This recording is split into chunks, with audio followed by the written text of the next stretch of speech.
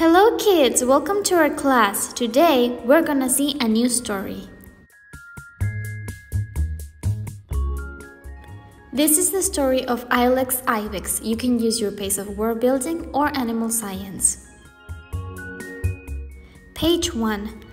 Have you ever known a show-off? Let me tell you about a real show-off. He was an ibex. Do you know what an ibex is? It is a wild goat that lives in the mountains. An ibex has big curving horns. He jumps from rock to rock and runs across snow with ease. Page 2.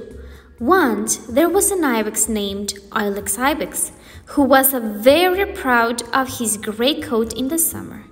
Ilex Ibex was also proud of his brown coat in the winter.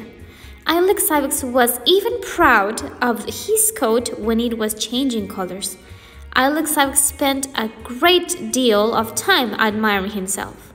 Whenever Ilex Ibex met another ibex, he did say, "Your fur coat is nice, but I don't think it is as nice as mine." Everyone agreed that Ilex Ibex did have a wonderful coat, but to tell the truth, they became tired of hearing Ilex Ibex talk about it. Page 3. One day, as another ibex came to get a drink in a quiet mountain pool, he found Ilex Ibex admiring himself in the mirror-like water. Ilex Ibex threw up his head and waved his horns proudly. "My coat is beginning to turn a brownish color. Just look how the light makes it shine." The other ibex only gave a sigh. His coat was beginning to change too, but he did not go around bragging about it. After all, that's how an ibex is, gray in the summer and brown in the winter. Proud Ilex Ibex kept on admiring himself. "Did you ever see such a fine coat as mine? I really feel quite proud of it." As the other ibex looked at Ilex Ibex, he inquired, "You must be very wise. What do you do to make your coat so nice?" "Why, I take good care of my coat, of course," answered Ilex Ibex.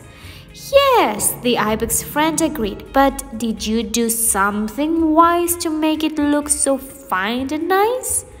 Ilex Ibex fidgeted a bit and then he sighed.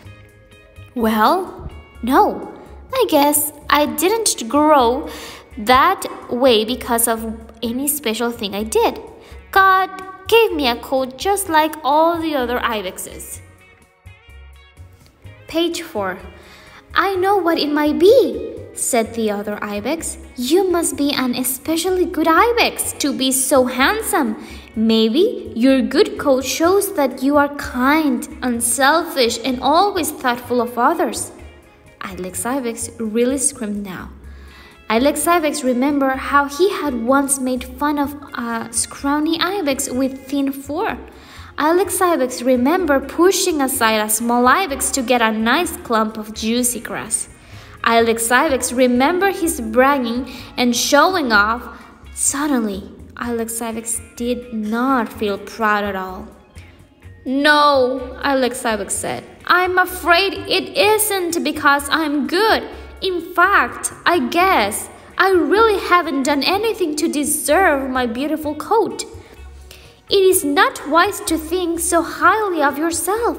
Maybe you should be thankful for your fine coat, as I am for mine."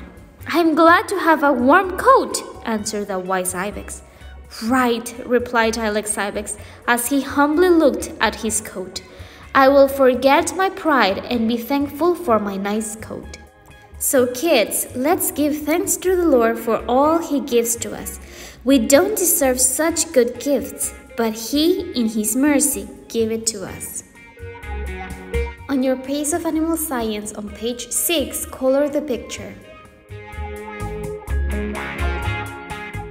On page 7, finish drawing the kite, then color the picture. Thanks for watching. Don't forget to like and subscribe.